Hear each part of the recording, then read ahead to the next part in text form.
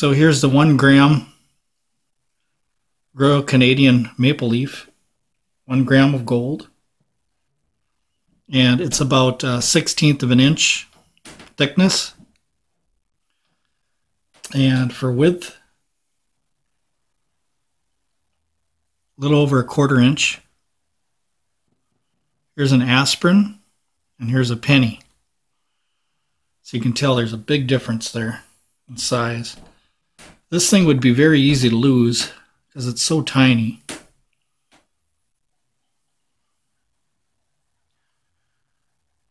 There it is again.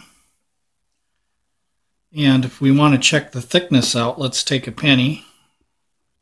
It's about 1/16 of an inch thick. So it's a little bit thinner than a penny, I think. Or close to the same. But let me show you what it looks like on my pinky.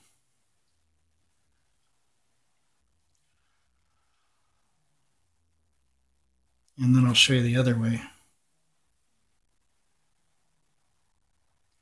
The thing is just a tot. It's amazing how small it is. But anyway, this is 1 gram. So that's about $50 worth of gold right there. The thing that's nice about gold is for such a small space, it's a lot of money. Because picture this in your pocket. It's even smaller than an aspirin. So you can carry a lot of these with you. And to show you the thickness, here we go. About 1/16, a little bit under of an inch.